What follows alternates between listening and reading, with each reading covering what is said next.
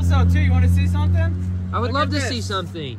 AC. It's got working ice cold AC. This is going to pull a lot more money than the Camaro. Yeah, it's a 70 Chevelle. Yeah, okay. It's going to be all blacked out with the red interior, no stripes, everything murdered out, black windows. This car should be perfect. It's not. We bought it under a lot less than what it should be going for. Yeah, okay. This is a $70,000 car. Yeah, okay. And then you're going to put 20 into it. No. And get nothing out of it. How? We're paint job alone. It's going to be like anywhere from 5 to, look, another to $8 grand. The paint doesn't even look that bad to me. No, it's cracking here. All new floors. The nicest floor I've ever seen. Yeah, the guy did everything underneath and the interior. He left the paint and body. What, you put a new tranny too or something?